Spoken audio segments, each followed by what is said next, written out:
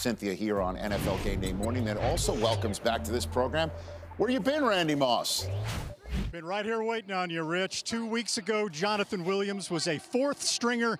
Now he's had back-to-back 100-yard rushing games, and he gives a lot of credit to Tom Rathman, the two-time Super Bowl-winning 49ers fullback, who is now in his 22nd season as a running backs coach in the NFL. Williams was inactive 7 of the first 8 weeks, but he said Rathman kept pushing him.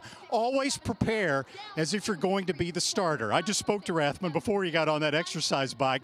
He deflected a lot of the credit, but he said Williams worked hard to be ready for this opportunity. By the way, Frank Reich calls Tom Rathman one of the best coaches I've ever been around, and another who feels that way is Frank Gore, who Rathman coached in Gore's first 6 seasons in the NFL with the 49ers. In fact, Gore says he probably wouldn't still be in the league if not for Tom Rathman.